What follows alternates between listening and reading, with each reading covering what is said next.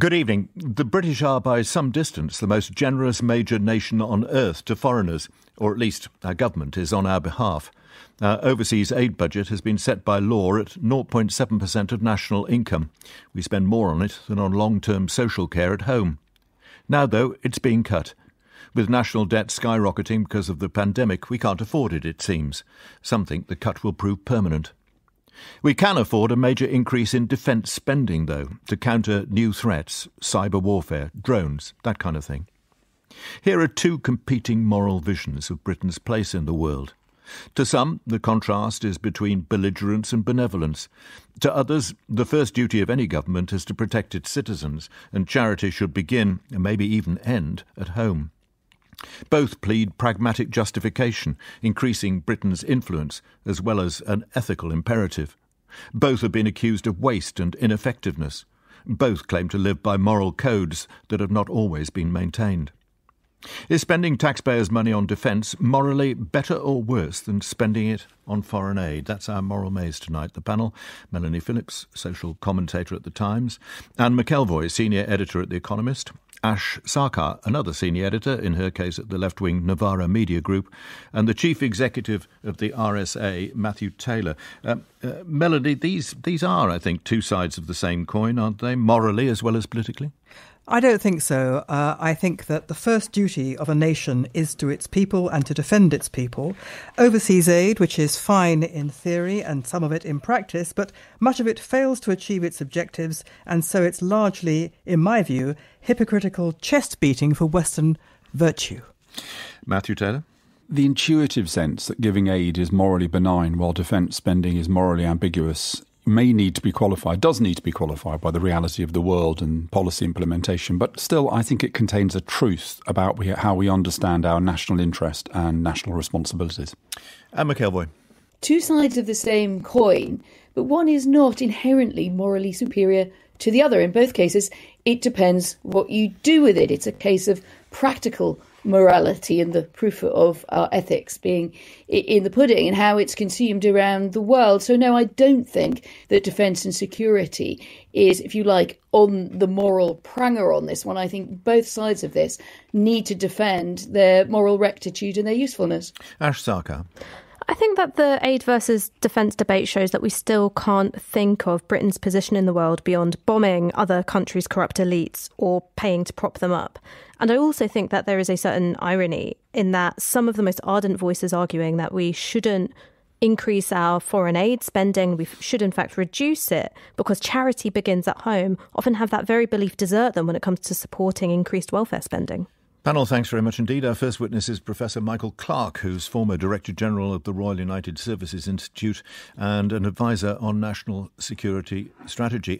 Professor Clarke, why, in your view, is an increase in defence spending a moral imperative at this time?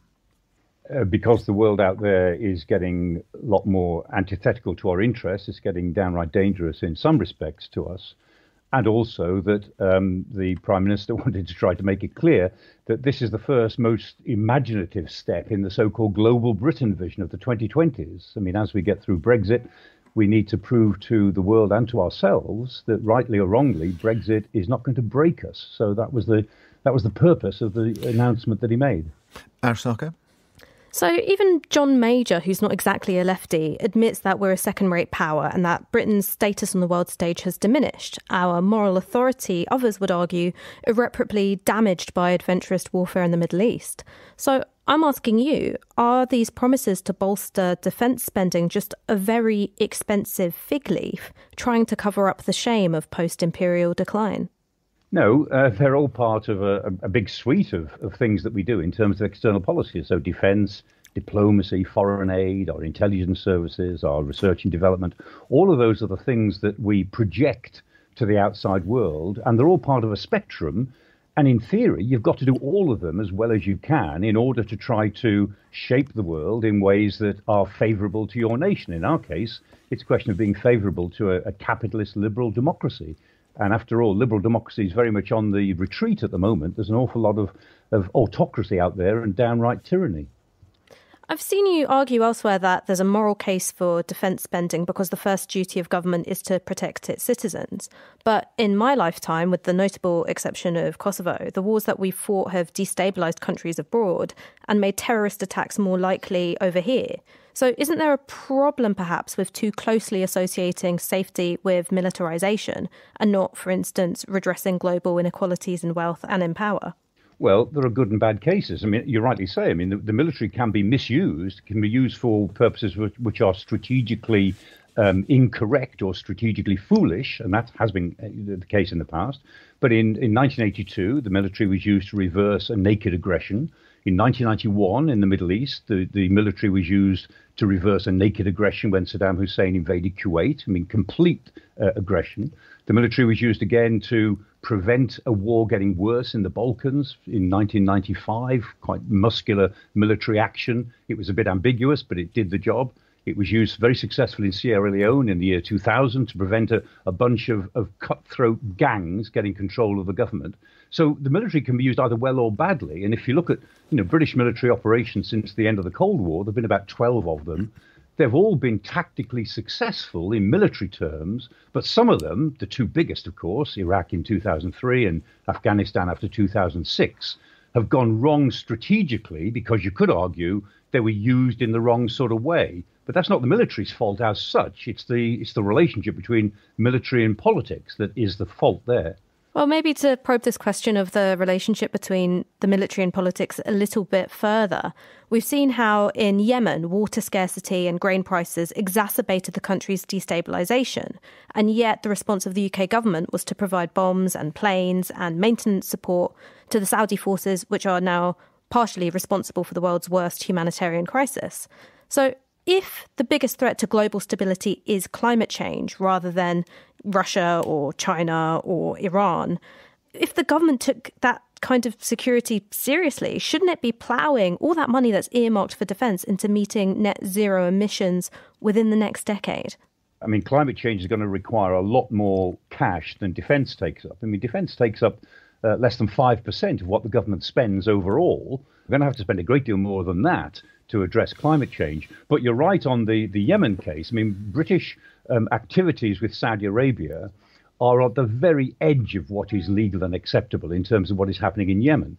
And I think that our relationship with Saudi Arabia in defence terms has been for years very questionable.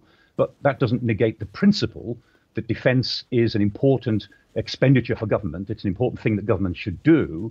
And it can be either used well or badly, and that rather depends on the government at the time. Matthew Turner? As your last answer kind of illustrates, whatever the reality, aid is ultimately driven by a pretty clear moral imperative. But isn't the case for defence inherently morally ambiguous? Not to me, because countries do need to be defended, which is to say that our interests need to be defended and the interests of our friends and allies. I mean, we all argue, I think, that partnerships in the world are very important. So some of our partners, say in Japan or South Korea or in the Gulf, indeed, are under tremendous pressure and could do with our help. But there's also a moral point that ought to be made that quite a lot of what defence forces do, you would define as soft power. I mean, British forces are employed in around 30 or 35 countries around the world at any given time. And they're doing things which foreign aid would recognise. They're helping train other forces. They're actually working on civilian projects. They're doing disaster relief. Quite a lot of what the military does day to day ends up on the softer end of the spectrum. But of course, they're trained. They are trained to kill people and break things. That's the point. That's the ultimate purpose for which they exist. And I understand that. And when Boris Johnson announced the extra money for defence, he said this was to protect the public and extend British influence. And I thought, generally the way to protect yourself is to keep your head down, not to be making a big noise. So isn't that an interesting example of how the case for defence is, it moves around depending on which group of people you're trying to seduce with it? Yes, he talked about that we would again be able to tip the scales of history, which was a typical Boris Johnson sort of a flight of fancy, I think. I don't think he really could do that, but we know what he meant. The fact is, Britain does make a choice to be out and about in the world. We have always pretended that this somehow was an imperative of our position as a trading nation. We have to be out and about. We have to go to the crisis before the crisis comes to us. I've long argued that that's not an imperative. It's a choice we choose to make. We could keep our heads down. We could. But we'd be a different sort of country if we did. And it seems that we like to be the sort of country that is a global power that plays a significantly useful, I wouldn't say tipping the scales of history, but we play a significantly useful role around the globe. Ultimately, though, Professor Clark, behind all the bluster, isn't defence justified fundamentally by national self-interest, whilst aid is justified by some notion of global solidarity? For sure. At root, it is. Defence is about what is good for your country. And if you argue that, well, helping to build international stability through all measures, military, foreign aid and so on, that's good for your country, it does come down to a sort of a national interest justification. And the first duty of government is to protect its citizens. And then we can argue about what is the best way to protect your citizens. In some cases, you want to have a military defence. In other cases, you want to shape the international environment in a way that indirectly helps to protect your citizens. Professor Clark, thanks very much indeed. Our next witness is Dr. Sam Perlow-Freeman from the Campaign Against Arms Trade, who is opposed to an increase in defence spending. How so? Do we not need to be able to defend ourselves in the 21st century? Well, the problem is that, as Matthew was just saying, a lot of what's called defence spending is not actually about defending the country from attack. It's about projecting military might around the world in this very unproven, dubious notion that this is going to make us and the world more secure. And it's about preparing for the sort of massive military interventions that have generally been so disastrous about the past 20 years.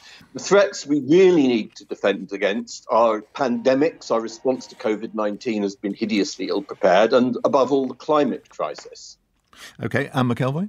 It would be possible, wouldn't it, to separate out some of your earlier list and say that you should be rightly stringent about the arms trade and keep a very careful eye on it or constrict a lot of it. But at the same time, you cannot credibly call yourself well defended unless you are able to fight an enemy. I mean, that's the essence of it. What's wrong with that?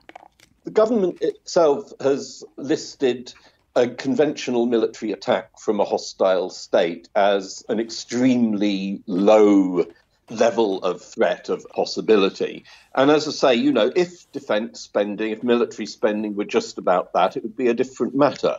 And I have to say, not all of the money Johnson's announced I disagree with. I think beefing up our cyber defences is a very good idea, though that's not exactly linked to what Michael Clark calls, breaking things and killing people. It's a different sort of defence again. But doesn't the moral conundrum for you, sorry to interrupt you, but just do you not, the moral conundrum calls at the point when cyber defences and other forms, if you like, of virtual warfare are no longer working, what then? I think that's a bit of a dubious proposition. I think a lot of what we spend most money on, things like nuclear weapons, things like aircraft carriers, they have very little use even in any likely military scenario that we might be talking about, compared to the things that we actually need to defend against, which, as I say, are mostly non-military in any case. They are a gigantic waste of money, as well as being part of an escalating global arms race, which Britain certainly isn't the only one participating in. But I think the world would be a far better place if all countries that are involved in this were going in the other direction.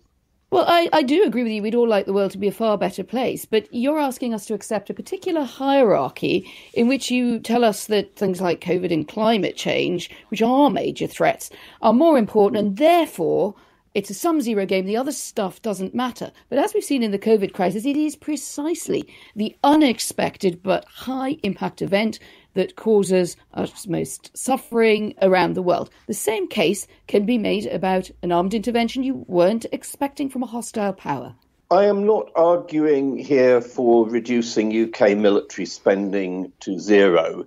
I'm arguing about what we're planning for and therefore what we're spending money on. And as I say, our strategy is based on the idea that we're going to send up to 50,000 troops abroad to intervene in some major crisis. this has repeatedly proved to be disastrous over the past 20 years. And we are spending far too much on this idea of being a great power rather than on anything that actually gives us tangible security, whether military or any other sort. Melanie Phillips? You, as I understand it, disapprove of the kind of military adventurism that actually kills people. I wonder, therefore, why you approve of aid programmes which, to a large extent, prop up the kind of dictators and tyrants that kill, torture or repress their own people. I am completely opposed to military aid or security aid, and Kat has actively campaigned against this to repressive governments. We just yesterday put out a release against military training of Nigerian armed forces. But that's not what the great majority of UK aid does. And in fact, DFID, that the government's abolishing, is widely recognised internationally as being among the gold standard programmes of international aid. I think you're completely mischaracterising what British aid actually does in the world. OK, so Britain is the gold standard. Afghanistan is one of Britain's principal recipients of aid. A recent audit showed that since 2002, approximately 30% of the American aid that had gone to Afghanistan was lost to waste, fraud and abuse. There's lots of reports like this. Illicit money flowing out of Africa has amounted to, in the last few years, some 3 times the amount of aid going into Africa, and so on. Isn't this all going to show that international aid isn't about need of the recipients, but rather about chest beating, about Western virtue? You are absolutely right about what's happened with US aid to Afghanistan, which has been because it's been about achieving military success. It's been a sort of corollary to attempting to fight the war and impose America's will in Afghanistan. Again, this is not typical of what UK aid, for the most part, is doing around the world. And if you're talking about illegal flows out of Africa and other countries, you know what's the source of a lot of this corruption, of these illegal financial flows that we see from the developing world and elsewhere. It's the arms trade, which is one of the biggest source of kickbacks and corruption in international trade. But do you not accept that at least some international aid has helped prop up corrupt dictators and kleptocrats? Of course. So I think that aid programs need very careful monitoring and evaluation. And like as Michael was saying on military force, it needs to be deployed strategically. And if it's deployed wrongly, then it can have counterproductive effects. But I think sometimes British aid does have counterproductive effects. None of this is a reason not to be giving aid in the first place. Dr. Perlo Freeman, thank you very much. Our next witness is Ian Birrell, who's foreign correspondent, contributing editor of The Mail on Sunday, a long-time critic of international development aid. Mr. Birrell, what do you say to those who think the pandemic has made global poverty worse and aid is needed more than ever? I think the pandemic has definitely made global poverty worse. It's probably set back wealth in a lot of countries by about 20 years. The reason really being due to the lockdowns imposed in countries with very young populations where the fatality rate has been very low from COVID. But that's a separate question. The issue is, what is the best way to help the poor in the world and the dispossessed and people who need help? And my argument is not whether we have a moral duty to do so. I definitely think we do have that duty. My problem is that I think aid actually makes the matters worse. Matthew Taylor?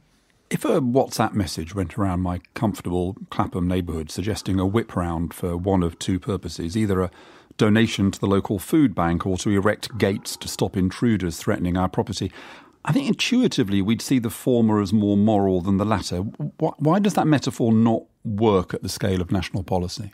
I'm not arguing that it's a binary choice between defence and aid at all.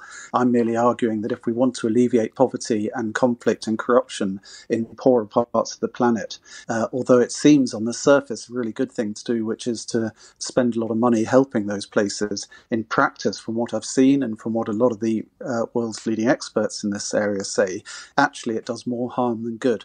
because if local conditions are hostile to development, then aid is not useful and it perpetuates the conditions which lead to the problems in that country. So is your problem with aid the reality of how it's distributed, how it works, or do you think there's something inherently problematic about the idea of international aid? I think there's, in most cases, something inherently problematical. I think it's a sort of neo-colonial mindset intended really for the donor to feel good about themselves, look at where the aid goes, and it's dictated by local domestic needs, not the needs on the ground, and look at the impact of it, and it has a disastrous record. Ask yourself why it is that the poverty gap, which is the amount needed to get everyone over the poverty line globally, was calculated a couple of years ago at $66 billion. And yet aid is more than double that each year. Something is going wrong. Well, it's interesting. I mean, I think I want to plead guilty as charged that I don't feel good about myself when I read about us spending money on Trident, but I do feel good about myself as a British citizen when I hear about us investing in humanitarian relief, supporting international institutions like the UN or the WHO, helping fight diseases like malaria, or even when it comes to more controversial aid, like money we give to Pakistan, which mainly is spent on trying to get education for children. Why shouldn't I feel good about these things? It's fine for you to feel good about it. I'm not really interested in how good you feel or how good politicians feel. No, but you've suggested that aid is driven. No, but you've suggested that aid is driven by some kind of piety, and I'm saying no, it's driven by the material consequences it has for the world's most disadvantaged people. Why is it pious or wrong to be proud of helping people who need help? Because you're not helping, you're making it worse. My interest is what's actually happening on the ground.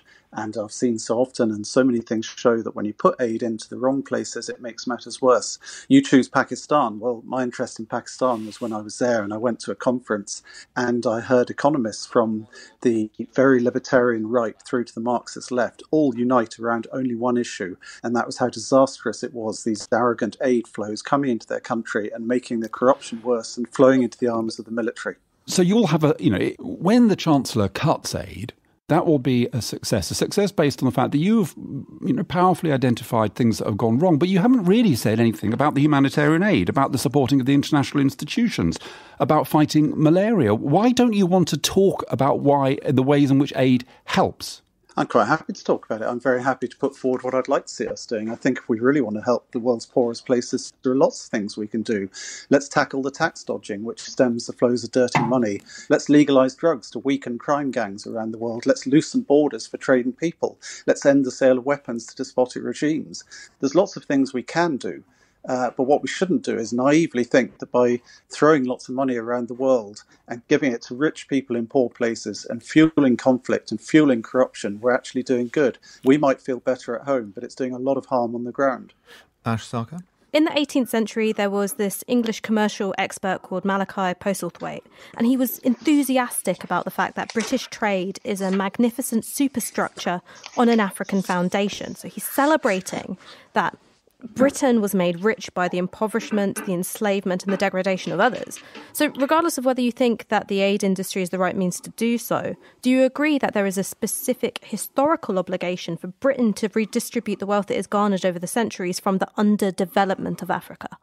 I certainly think that Britain hasn't faced up to its historical legacy and the damage done by colonialism, which can still be traced today in parts of West Africa. In the ways societies communicate with each other. So, yes, I do think there's an issue there, and I do think we have an obligation. Part of my problem is the fact that we're actually perpetuating the same sort of arrogant attitude seen in colonial times. We're saying, essentially, we're infantilizing people abroad, and we're saying we have all the answers. We have the right to tell you how to run your education system, how to run your public services, what you should be doing. We're telling you to do that, and here's the checkbook that buys us that influence, buys us that power. But let's be real, when this government is talking about cutting back on foreign aid spending, it's not because they've read Walter Rodney and they've come to the conclusion that the charity sector is the arm of neo-colonialism. It's a different kind of signal entirely, that they think that these countries in the global south, they don't deserve our money anymore. Instead, they want to invest in defence and pull up the drawbridge. So do you really think we're about to see an orientation away from arms dealing or propping up corrupt regimes and in favour of the things that you've said you believe in, like drug legalisation or better, more liberal immigration policy? No, but then I'm pleased to see that less money is going to be doing damage around the world, even if I don't agree with the reasons for doing it. I feel quite uncomfortable often that my arguments are taken up by people that I'm diametrically opposed to, but that doesn't mean I should stop making those arguments. I think when it comes to the conditionality of aid spending and the way in which it's a projection of Britain's soft power, I'm in agreement that that certainly undermines the moral authority of aid projects, and certainly the image the establishment would like to project of it being caring and cuddly. But mightn't it also be a useful tool in the advancement of human rights? If you make aid spending conditional, it means that you've got a bit of clout behind demanding the expansion of democratic freedoms or the expansion of education or of reproductive rights and so on. But it doesn't happen. We're pumping money into some of the world's worst regimes, from Rwanda to China to Uganda. And look at the claims being made. I once tried to delve down. People talk about the transparency of DFID. Actually, it's very hard to try and really find out what's happening. I tried to burrow down into their statistics, and once they claimed that they were giving money to 13 countries which were advancing democracy. When I delved down, that included Zimbabwe under Robert Mugabe, a vote in Pakistan where there was sectarian violence, an election in Yemen where there was just one candidate, another in Uganda, which is a notoriously corrupt and badly governed country. And you're perpetuating the misery and the autocracy being imposed on the local people. Ian Birrell, thank you very much indeed. Our last witness is the Reverend Professor Sabina Al-Kaya, who's director of the Oxford Poverty and Human Development Initiative. Professor Al-Kaya, what do you say to the argument you've just heard, that often quoted statement that aid is a way for poor people in rich countries to subsidise rich people in poor countries? I think the shared ground with Ian was that there is a commitment to reducing poverty, and this seems to be a time for global Britain to show leadership in tackling poverty and to create a historic inflection point during the COVID pandemic itself. And a broad spectrum of people recognize that we should act in solidarity with those who are vulnerable both within our borders and abroad, and that the costs are relatively small but can pack power. And given that poverty is rising, it's a time to care and not to cringe, to find institutions that aren't working and improve them, to engage and indeed to lead and not to retreat. Melanie Phillips? You say that Britain should show leadership in tackling world poverty. Do you think that the principal duty of a nation state is to its own citizens or to that of other countries? I think that those are a false dichotomy, that there is a clear duty to one's own citizens. That's the primary role of government. But there is also a concern for direct intrinsic reasons, not only soft power reasons, to support those who are vulnerable and governments that do not have the resources that Britain has and that Britain has benefited from some of those countries. You say it's a false dichotomy, but as you know, we're in a situation where money is incredibly tight. We're in one of the worst and unprecedented economic crisis that's ever been. We can't afford to spend money that we want on everything. Which should we prefer? Which should we give a priority to? Defence of the nation or international aid? But that is not the trade-off, and I would push back on that. Aid is less than 2%, less than 1.75% of what government spends. We heard that from Professor Clark, defence was less than 5%, but aid is much, much smaller. But I wanted to press you further on the principle behind my question. What, in your view, is the moral basis of giving to other countries millions of pounds in British taxpayers' money, which basically takes money away from the services to domestic populations, such as care and policing and other stuff that is necessary for people's welfare, and giving it to other countries? I think that, first of all, that there is a large voice of public opinion across a broad spectrum, politically, but also including military and others, that aid is much cheaper than fighting wars, for example, as General Lord David Richards said, a former head of the British Army. But that there is a recognition widely that these are not choices, that there is something about the identity, about being out and about as British people, and about leading in the work abroad that involves concern for the most marginalized, the poorest. But you say it's not a matter of choice, but it is as far as state spending is concerned, because the state cannot spend on everything. Isn't international aid more properly the province of private charity, whereas defence is the first duty of the state? And so when it comes to a question of which has the greater priority, surely on a moral basis, defence must come first. As others have said, both defence and aid certainly have their legitimacy. and both are operations of the state. But there is an understanding of the kind of expertise and the kind of infrastructure that aid can support that perhaps private individuals are not able to. And you think of the gender expertise in the staff abroad, you think of their ability to engage in difficult political contexts across language, across barriers. These are things that private charity perhaps could not do so efficiently. And that is also in a time when Britain is leading the G7, when it's trying to come to the climate change conference and create a global presence. Support for the UN agencies, which is 1/3 of British aid, is clearly a role in that. But so is engagement directly with different governments. Anne McElvoy? Do you think that Britain will be morally impoverished by pulling back from this concrete numerical target of 0.7% expenditure on international aid? I believe it will, that there is something about keeping one's commitments that builds trust, and trust has also benefits of other kinds in terms of contracts, in terms of demand from other nations. Can I just then comment straight off the back of that? Because my question is this: why should the UK be diminished morally if very few countries hit the same target? I think that it's not all about us. It's really about the poor. And we work on multidimensional poverty. By that measure, 1.3 billion people are in poverty. And from COVID, that will rise. But there is an opportunity during the COVID pandemic for Britain to lead. So I'll give an example. We looked across 75 countries at how poverty had reduced, and it had reduced in 65 of them.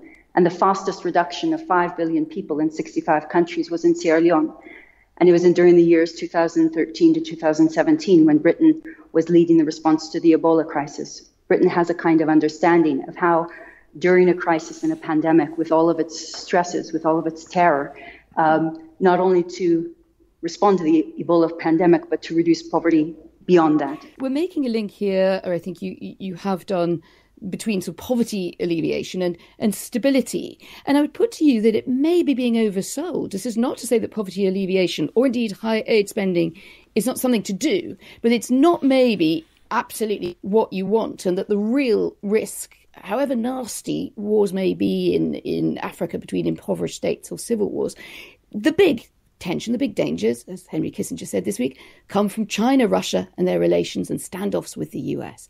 You might have to kind of admit it doesn't buy you as much as you think it does. I think in terms of human suffering and in terms of poverty numbers, it buys you a lot. But if you think of China itself, in 2014, China set to end poverty by 2020, and they went about it with a great deal of energy and a great deal of political commitment of resources.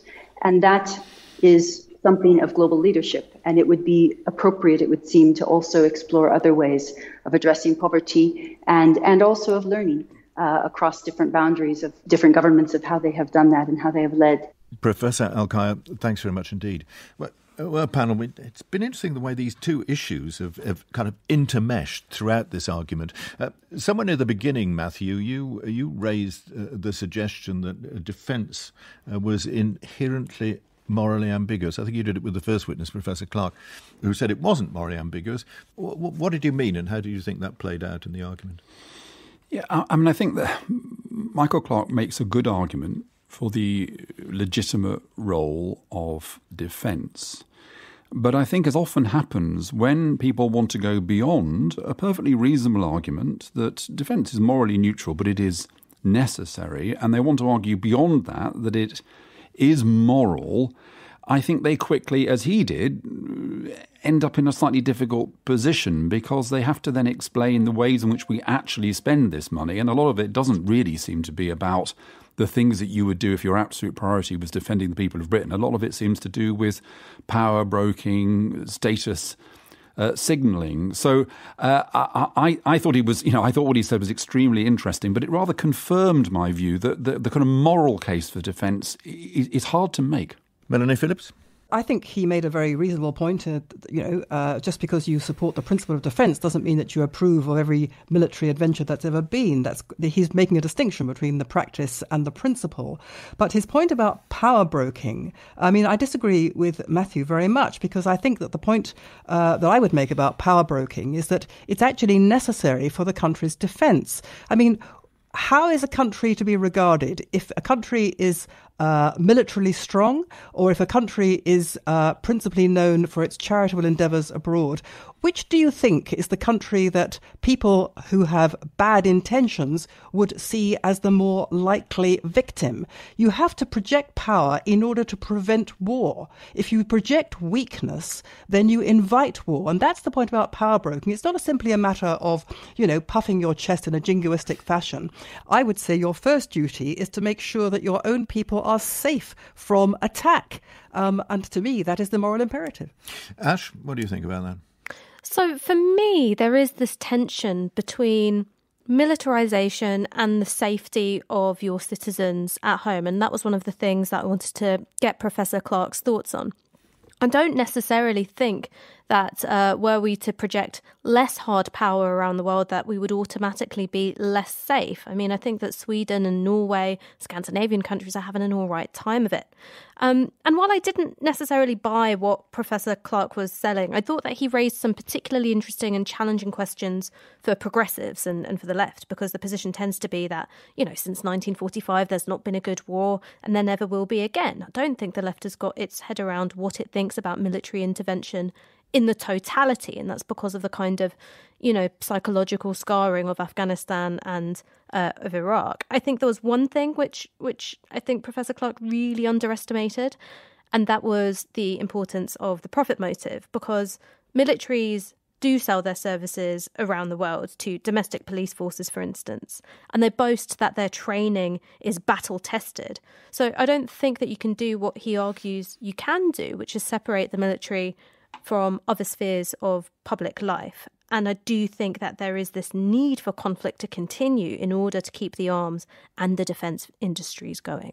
And McElroy, this first part, particularly when we got to the stage of comparing, if you like, the defence budget and the aid budget and so on, the other side of the argument, our second witness, Dr. Pello Freeman, put some of it, was that the one, i.e. defence spending, was national self-interest, whereas international aid was a matter of global responsibility. And he saw a distinct moral gradient between the two. Yes, I was pressing on that because I think it's very questionable indeed. For instance, if you believe in a strong liberal democratic order, and I don't really care the politics within that, or to the left, to the right, or in the mushy centre, you will want to advocate for it. You will want to project it, as we'd say, of military force a bit around the world, because you think it's a good thing, because you're defending a system. You're defending a system of liberal, pluralist values in a world which is getting in many quarters more autocratic and more dangerous. And a good example, I've read, slightly counter to what Ash has just said, if you look at Denmark, if you look at Sweden, they do project force and they do believe that they are defending the rights of women, the freedoms to worship. The fact is they're smaller than us, so it's perhaps it causes less fuss. But that's the only difference. It's a difference of scale. You should defend your liberal order as well as yourselves. Matthew, our third witness, Ian Birrell, made a very powerful case. It was an interesting case, wasn't it? Because his case against international aid was not on, if you like, the more refined moral basis of our responsibility to people a long way away. His case was based on the fact that it makes matters worse rather than making matters better. But that is a moral position, isn't it? Yeah, it is. I'm glad Ian Birrell is there giving the development establishment a hard time, but I couldn't understand why he wasn't willing to recognise that whilst there really are problems, that a great deal of money is being spent effectively. And I think that led him to, for example, he talked about us putting money into things that we say matter, but overwhelmingly the things that we put money into are things which the world says matter. Education of children, or the eradication of sickness, or the response to humanitarian crises. So these aren't things that, we have simply decided ourselves in a colonial way that we want to impose on the world. This is about us playing our part in a set of values and goals which the world signs up to. And the second worry I had with him is his obsession with us giving money to dodgy regimes. Well, what is our responsibility then? Do we simply leave the victims of dictatorships to their fate, or do we, as very brave development workers do, go into an extremely difficult, problematic situation and try to find ways of helping people, even though those people are victims of terrible regimes? If you're going to use taxpayers' money to spend on other people in the world, you've got to be absolutely certain that it's going to further a cause that you want it to go to. If you're spending taxpayers' money, a significant proportion of which goes to make the situation even worse, goes to prop up dictators and kleptocrats, goes to institutionalize corruption, does not actually help alleviate poverty, which is alleviated instead by doing other stuff like helping them to become capitalists, helping them to start businesses and all the rest of it. The idea that you have a moral obligation to spend taxpayers' money on that is the opposite of morality. It is a moral obscenity, actually. Ash, Ian Birrell, I think, felt a lot of the aid industry was not only was it infantilizing people abroad, but it was a form of neo-colonialism. Did that resonate with you? I mean, it did. And if you told me last week that I'd find myself in agreement with David Cameron's ex-speechwriter, I'd have wrestled you to the ground and had you sedated. So I was really surprised by the amount of agreement I found myself in with him. Because I do share in his analysis that charity has often been the lubricant of underdevelopment and of exploitation rather than the solution to it. Where I differ from him is this idea that any reduction in aid spending is good because of how bad aid spending has made things in certain countries. McElvoy, our last witness, Professor Al-Kaya, called on us to care and not to cringe. She had some good lines, I thought, one way and the other. But she felt that we would be ourselves morally impoverished if we cut back on international aid.